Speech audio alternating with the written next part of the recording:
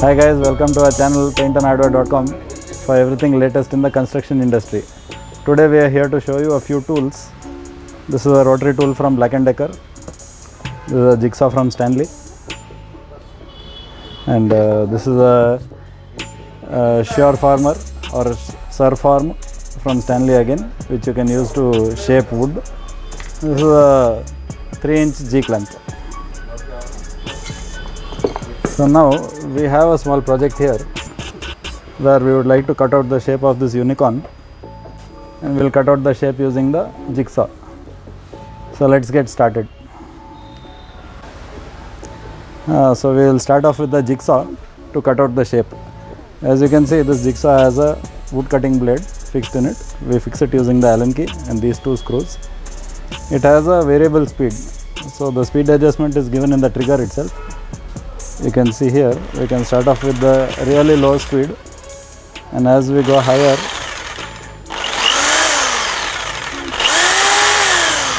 so for cutting this kind of wood, which right now we are using MDF, I would recommend a medium to high speed.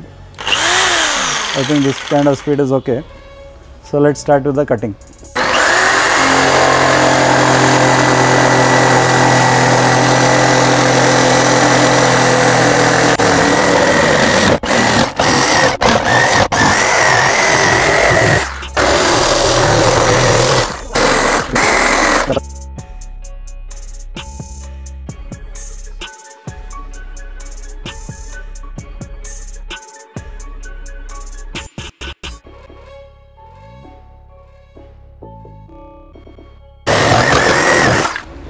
Now you can see we have cut out the rough shape of the unicorn. Now next we will go to fine tune the shape where we can follow the lines. We will try to use our sanding tool with the rotary machine. So here we have a sandpaper mounted on a drum. Let's try it out right now. Even this has a variable speed. Varies from 0 to 35,000 RPM. So let's try it out.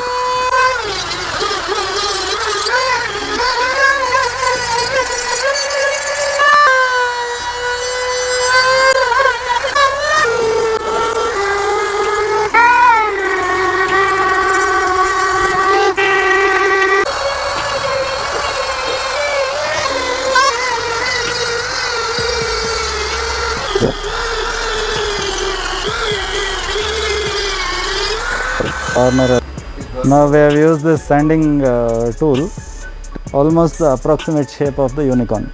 Now only a few corners are remaining like this and a few points over here. So we will try it with another tool. One thing we have understood using this tool is we have to use it very gently, and you should not force the tool. You must let the speed of the tool do all the work, and we should be very gentle. That is the basic idea with this tool. So let's try it with the other attachment.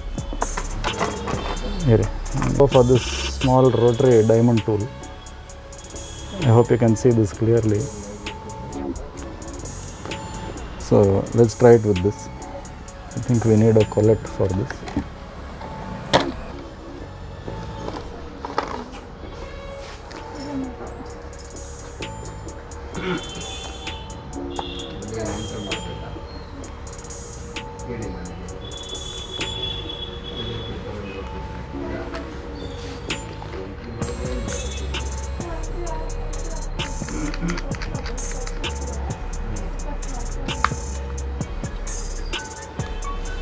You can see they have given this wrench to tighten it. Make sure it's really tight. We lost a few sandpapers like this without tightening it really well. So now we have a really secure tool. Let's try it with this diamond tool now.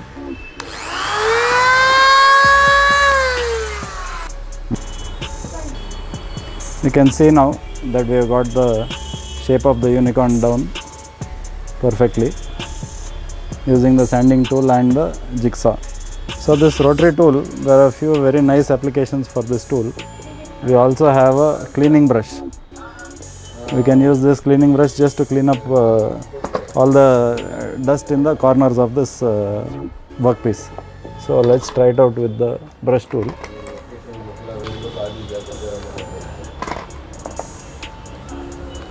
As you can see, the tool change is also very easy.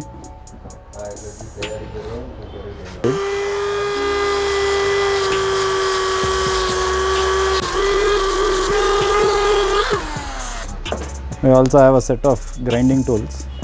I have taken this cone grinder. I thought I'll just try out 1 or 2 lines on this wood. Let's see if it really works.